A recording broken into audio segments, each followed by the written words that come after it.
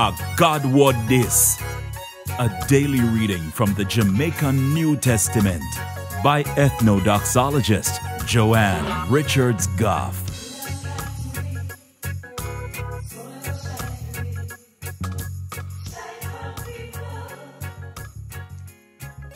Greetings, greetings, greetings. I have a question for you. Who will control you? You control yourself? The devil will control you? Or God will control you? Think about it. And while you think about it, if you want more people to hear God talk to them in the Jamaican language, then click the like button, drop a comment below, and share this with all of your friends.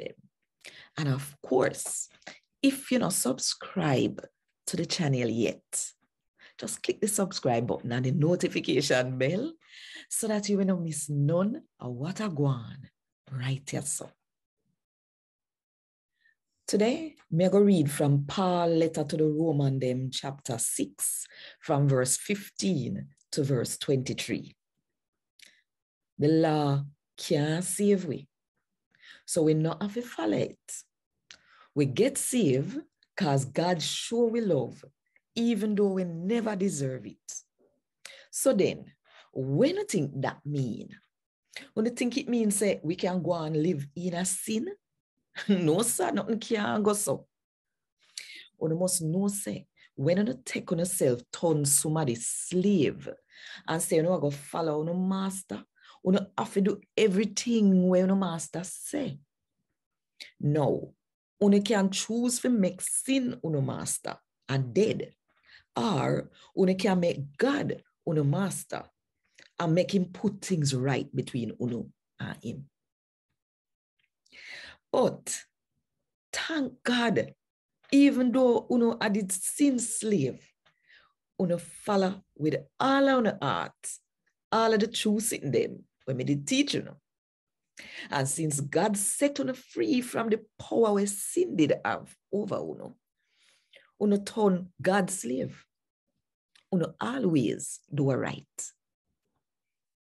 May I use something out of your life, this whole thing about slave and master, to help you understand what me I say.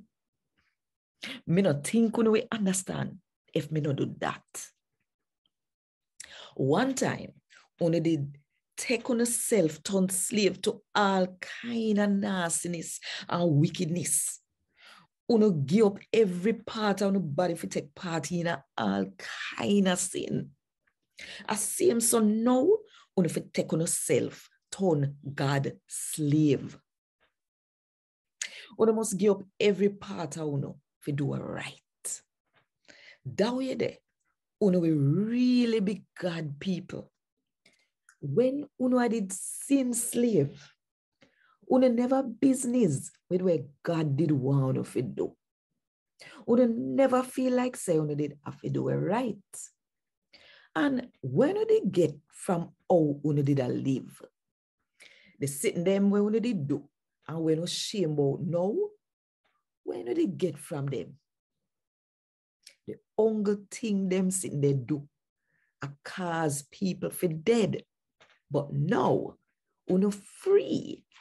Sin no control you no more. You are God's slave. You belong to him in every way, and him cause you to live right. And cause you live right, God will make you live forever and ever. That's how you get when you make God rule over you. So all sin do cause people for dead. So if sin are your master, that are all you get. But what God give you, him give it for free. Our gift. When we believe in our Lord Jesus Christ, when we and him turn one, God make we live forever and ever. And God word this. Thank God. Want more info? Check the description box. Little more.